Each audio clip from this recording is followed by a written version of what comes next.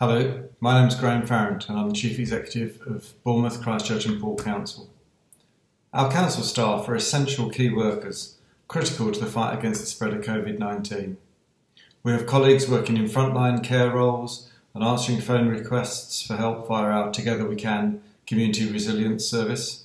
Other colleagues are out on the streets, very legitimately doing environmental work or preventing obstruction of the routes that might be needed for emergency vehicles, or patrolling our seafront and open spaces, asking people to return home and stay safe.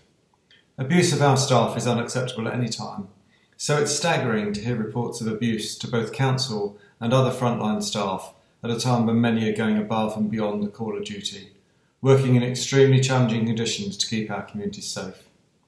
Any kind of abuse directed towards these colleagues is completely unacceptable, and we will not hesitate to work with the police to deal harshly with anyone not treating our colleagues with the respect they deserve at this difficult time.